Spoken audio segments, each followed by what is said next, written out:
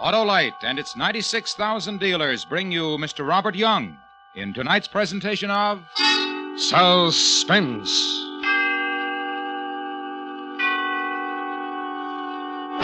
Tonight, Autolite presents a story about a man who commits a murder efficiently and safely, only to find there was a witness. The story is called A Murder of Necessity, starring Mr. Robert Young.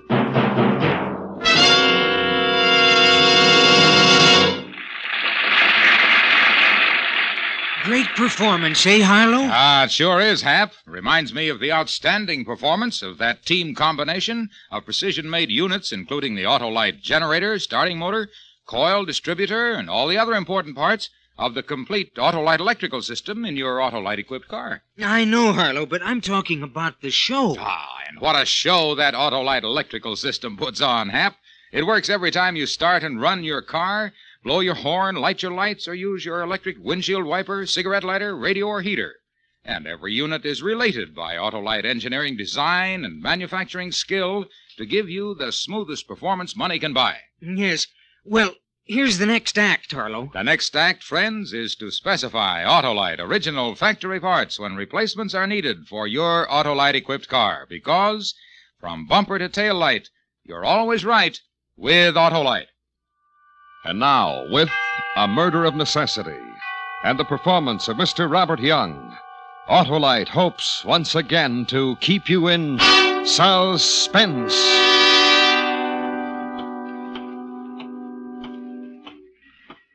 I'm walking along a city street with murder in my heart.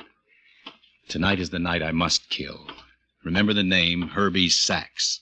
Fat, sweaty Herbie Sachs. He'll be sitting behind his big desk, and he'll look up at me and smile, and his fat neck will spill over the expensive collar of the expensive shirt that he'll be wearing. So far, so good. No one around. So far, so good. Why do I keep saying that? Some sign painter will have a new job. Scrape the name in gold letters off the glass door. Herbert J. Sachs, private investigator, will soon be dead, gentlemen. Through the panel of the glass door, the fat shadow of the big man sitting happily in his swivel chair. Mr. Sachs waits within, murderer. Knock on his door. Hold it a minute. The janitor wants to come in. Gets up from the chair, Herbie.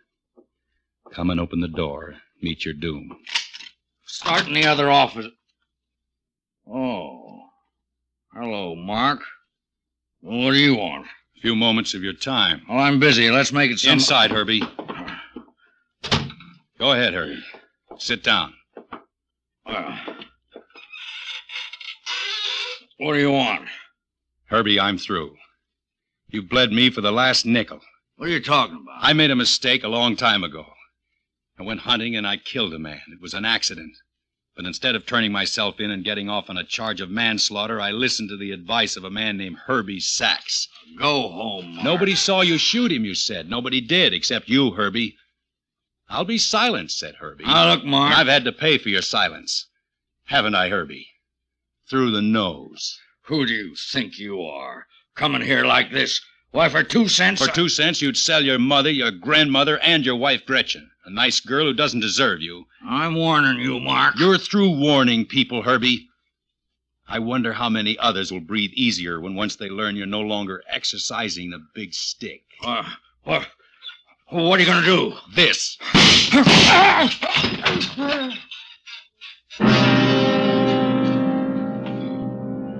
Now the sign painter can scrape the gold letters off the glass door.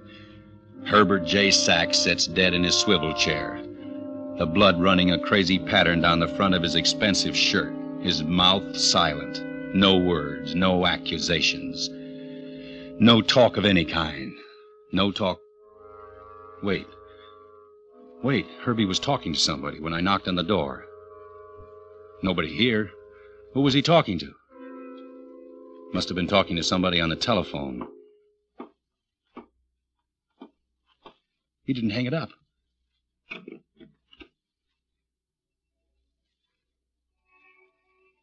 Hello? Hello? Who's there? Please don't.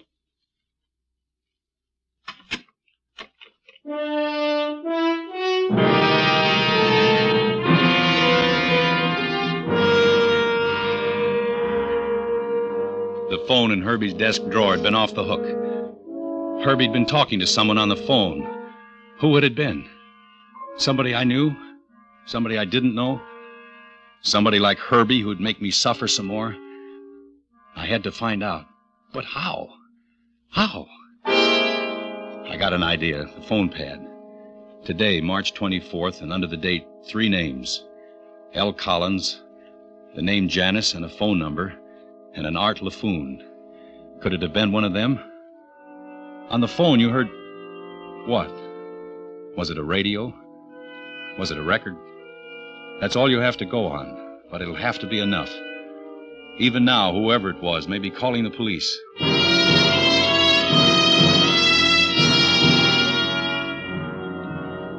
Down in the corner drugstore, I look up L. Collins. There's only one. Strange for a name like Collins, but only one. Lucius Collins, who lives on North Woodburn Drive. A taxi gets me there in 20 minutes.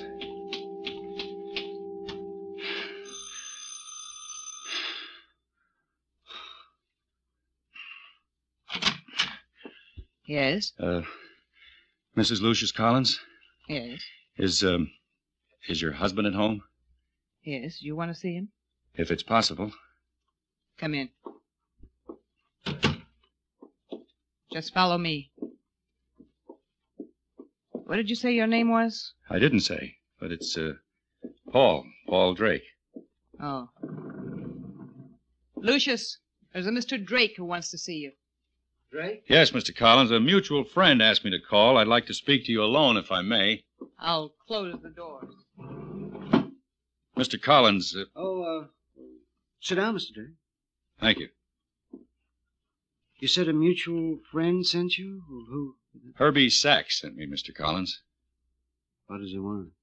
He's not satisfied with the present setup. Mr. Drake, I'm paying him all I can now. I can't pay any more. If I did, my wife might find out. Then how would I explain it? Doesn't Mr. Sachs understand that?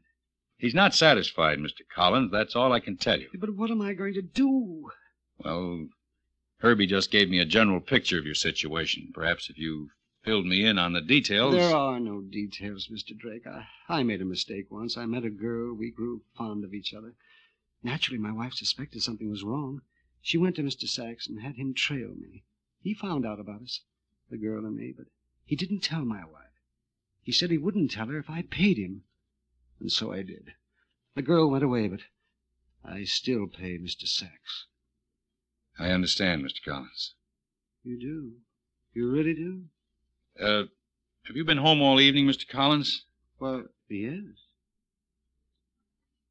I guess I'll just tell Herbie what you told me. If you can't increase it, you can't do it. That radio over there looks like an old one. Huh? Oh, it is. We've had that for years. It's broken. Haven't bothered to have it fixed. Mm-hmm.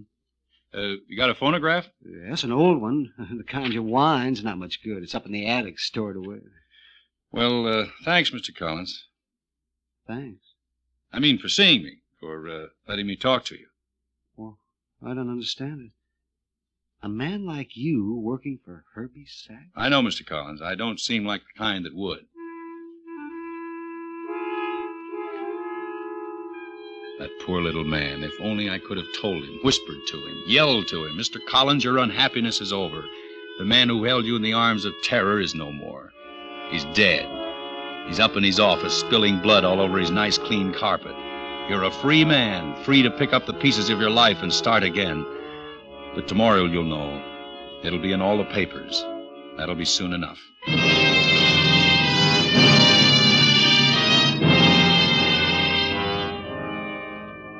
The first name on the list I check off. Lucius Collins is a man with problems of his own. He didn't play his broken radio or the old phonograph stored away up in his attic. So I call the phone number next to the name on the pad that reads Janice.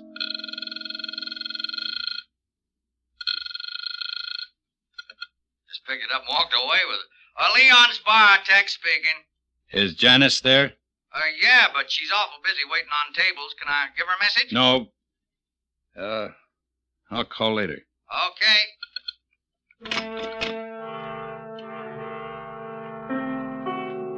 I found Leon's bar downtown on Main. It was a cheap place, but it was full of people. Then I saw the girl waiting on the tables. She was pretty, but a prettiness that was cheap like the bar. I walked over to an empty booth in the corner and sat down. I waited. Then she saw me and came over and stood beside me. What'll you have? Whiskey and water.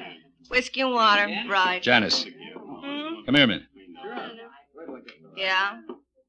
What is it? I want to talk to you. Look, I'm awful busy right now. Herbie sent me.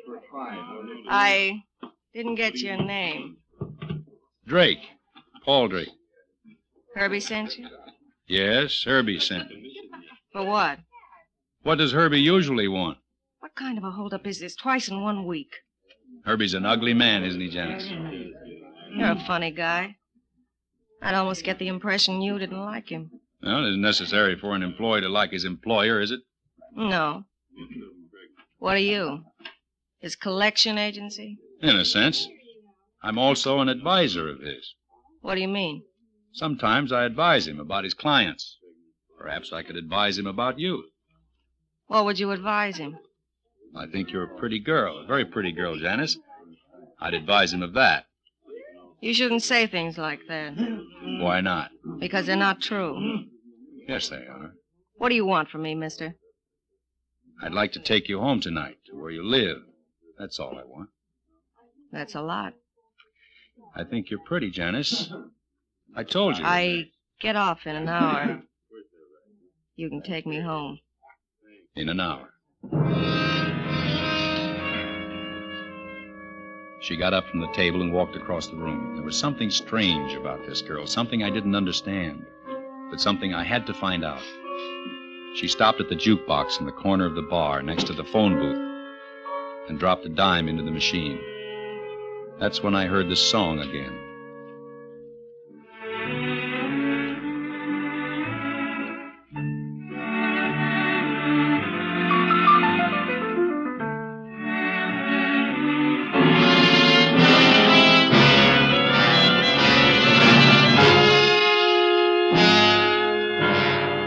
Autolite is bringing you Mr. Robert Young in A Murder of Necessity. Tonight's production in radio's outstanding theater of thrills, Suspense.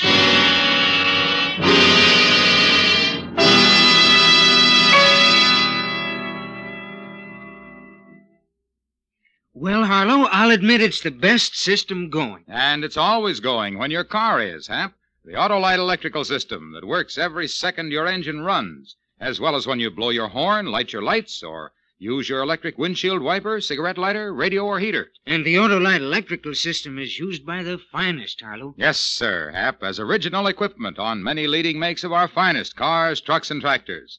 And in the Autolite electrical system, every unit and component part is related by Autolite engineering design and manufacturing skill to give you the smoothest performance money can buy. That's why it pays to keep your car running right. Right you are, Hap. So, friends, make it a point to see your car dealer or authorized Autolite service station soon. You can easily locate your nearest authorized Autolite service station in the classified section of your telephone directory under Automobile Electrical Service. Or you can call Western Union by number and ask for Operator 25. She will gladly tell you his location. And remember, from bumper to tail light, you're always right with Autolite. And now, Autolite brings back to our Hollywood soundstage Mr. Robert Young in Elliot Lewis's production of A Murder of Necessity, a tale well calculated to keep you in suspense.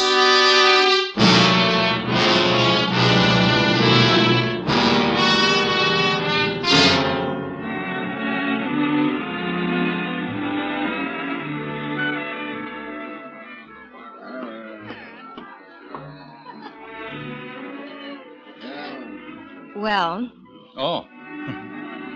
Nice music. You like it? my favorite record. I play it all the time. You do? Mm-hmm. Well, shall we go? I'll call a cab. You don't have to. Why not? Ride home in style. It's only a couple of blocks from here. We can walk. Wouldn't you like to walk? All right.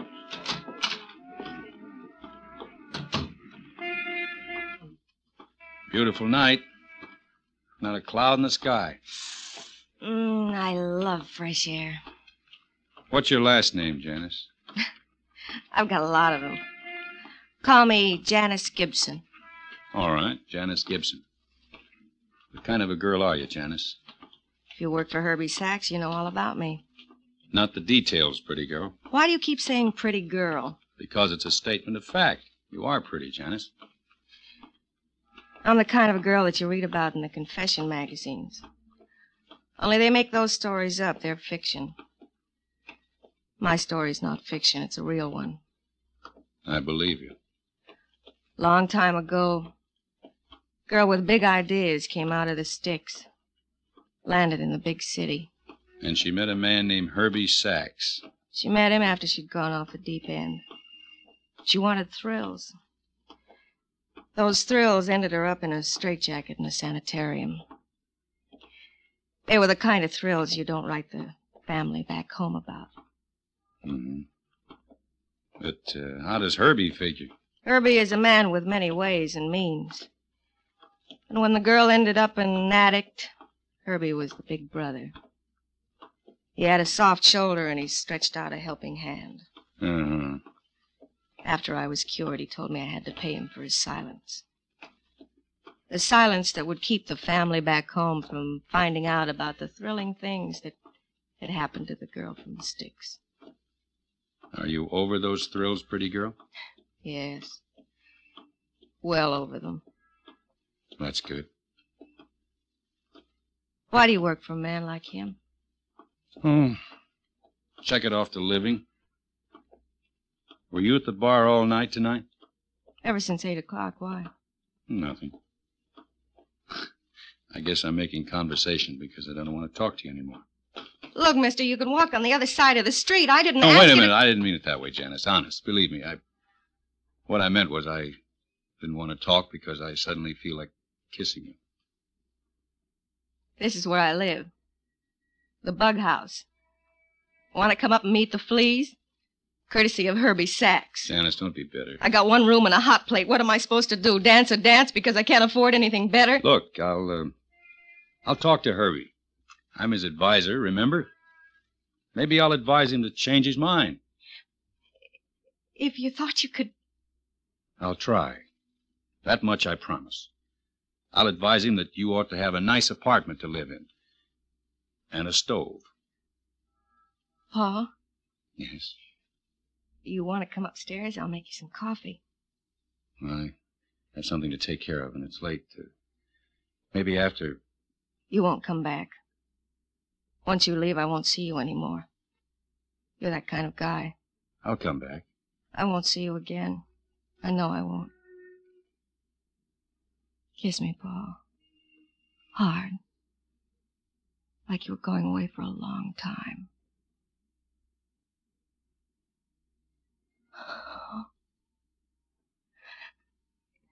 Come upstairs. Let me make you some coffee. I'll be back. Paul. Janice, someday if you ever find out that this is all over, go back home to where there aren't thrilling things for a girl like you to do. I don't know. They'll never know. Home is a long and faraway memory. I don't know. Promise me. On the kiss. Maybe. Maybe, Paul. Maybe. I took her in my arms and kissed her again. Then she turned and disappeared through the door into the cheap boarding house. And the black night closed in on me again, and the fear and fright returned. Under the street light up at the corner, I checked the last name on the phone pad, Art LaFoon. He's not at his place of business on Houston Avenue, the watchman tells me. Mr. LaFoon is never at his place of business at 2:30 in the morning, he says with raised eyebrows. Even though it is a novelty business and novel things are always happening. So I wait until 8 o'clock the following morning. Near his novelty business, I find a very shabby hotel, and for $2, the night clerk tells me that I can have a bed with a clean sheet and a loud knock on my door when it's 7 o'clock.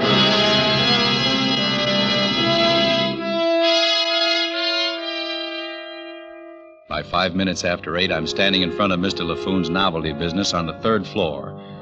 My hand closed tightly around a piece of blue steel that means death for Mr. LaFoon. Yeah, all right, Midge. The shipment will get out to you on Friday. Okay. I promise you, Midge, and when LaFoon makes a promise, he keeps his word. Okay, kid, I'll see you. Hello, brother. Mr. LaFoon? That's it, brother, LaFoon. Anything that's novel or new, see LaFoon. Here, let me show you these small telescopes we just got in. I made some a couple of years ago, but those were tame. Here, take a look at this one. Look, Go ahead, just squint your eye. You gotta focus it. Herbie sent me. Yeah, What was that, brother? Herbie Sachs. Yeah? You mentioned the name, Herbie Sachs. What am I supposed to do? You know Herbie. Who are you, anyway? I work for Herbie Sachs. You made another statement. Tell me how to react, brother. Hey, look, Mr. Novelty Man, I don't know how to convince you, but I'll get rough if I have to. Okay, take it easy, brother, take it easy. That's an expensive shirt. That's why I'm here. Herbie doesn't like you buying such expensive shirts. Who are you? I'm recently hired to make collections. I've come to collect. You know what? I think you're lying. You don't work for Herbie Sachs. You don't work for him at all. I told you I was just recently hired. And why didn't he tell me you'd be around, brother? I talked to him on the phone last night. Why didn't he tell me, huh? You talked to Herbie on the phone last night? Yeah, brother, I talked to him. What happened when you talked to Herbie? What do you mean, what happened? Who are you, brother? Nobody you'd be interested in. Yeah? Well, maybe the cops would be interested. Put it down. Get your hands off of me! Later, Mr. LaFoon. Later, we'll take care of some unfinished business when it's dark and no one will see me.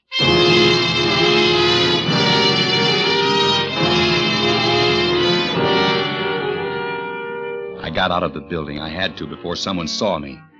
Saw my face and would recognize it again.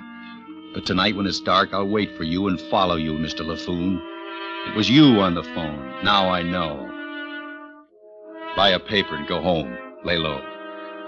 When I get home, I open the paper, and there it is, on page 2, an account of the death of Herbert J. Sachs, the private investigator, shot through the chest twice by an unknown assailant. How soon would it be before Mr. LaFoon would tell the police the name of the unknown assailant? Long enough, because LaFoon was the kind of man who'd wait for the killer to get in touch with him. LaFoon was the kind of man who could be bribed. And then while I tried to sleep...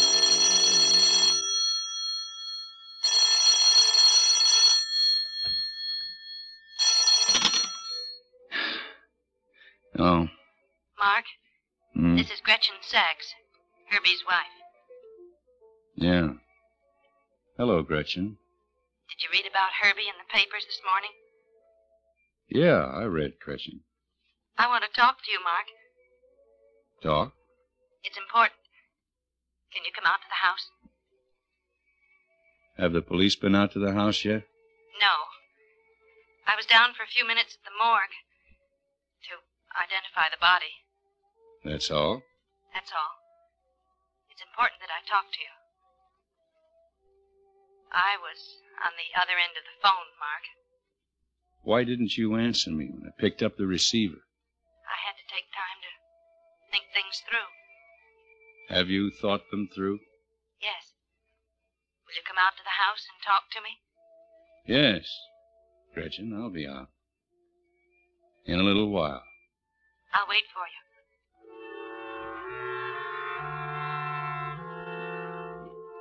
It was Herbie's own wife, Gretchen, on the phone. Sweet and lovable Gretchen. And now the wife of the man I murdered waits to talk with me. What about? The weather? No, she waits to talk business. Before the police arrive, she waits to take up where the fat man left off. Another murder of necessity. Ring the doorbell, murderer.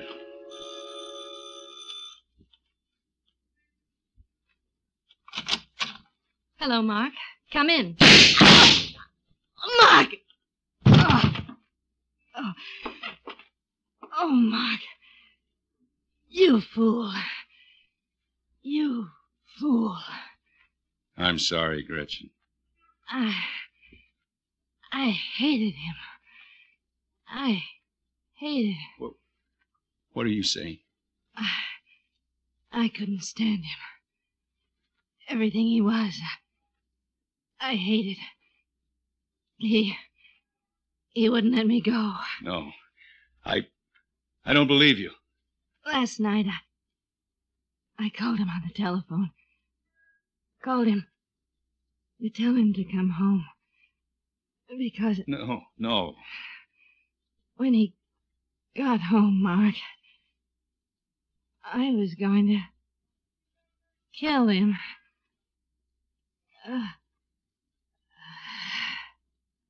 Gretchen.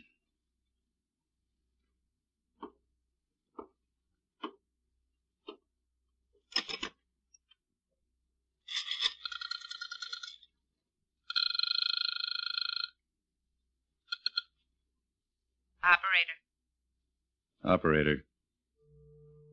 Get me police headquarters.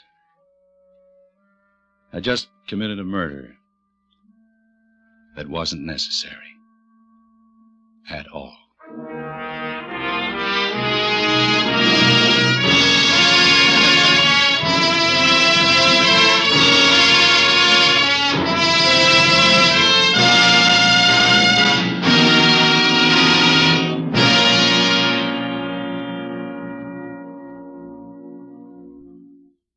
Suspense. Presented by Autolite. Tonight's star, Mr. Robert Young. This is Harlow Wilcox speaking for Autolite, world's largest independent manufacturer of automotive electrical equipment. Our Autolite family is made up of the nearly 30,000 men and women in 28 great Autolite plants from coast to coast and in still other Autolite plants in many foreign countries. It also includes more than 18,000 people who have invested a portion of their savings in Autolite, as well as 96,000 Autolite distributors and dealers in the United States and thousands more in Canada and throughout the world. On April 1st, Autolite will present the national television preview of the great Parade of Stars automobile show from the Grand Ballroom of New York's Waldorf Astoria Hotel. This program may be seen at the regular Autolite Suspense television time on April 1st, or a few days later in some television areas. Don't miss this great program. And remember to be with us next week for another thrilling Autolite Suspense show on radio.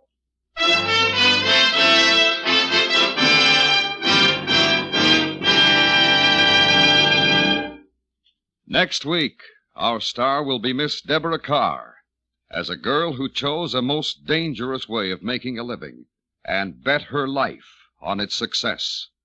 A story true except for changes in names and places, which we call The Colonel's Lady. Presented on Suspense.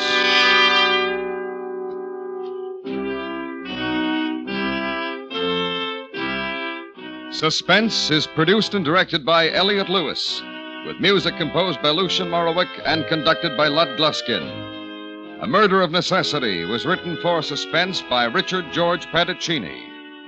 Featured in tonight's cast were Paula Winslow, Charlotte Lawrence, Joe Gilbert, Howard McNear, Lou Merrill, and Joseph Kearns.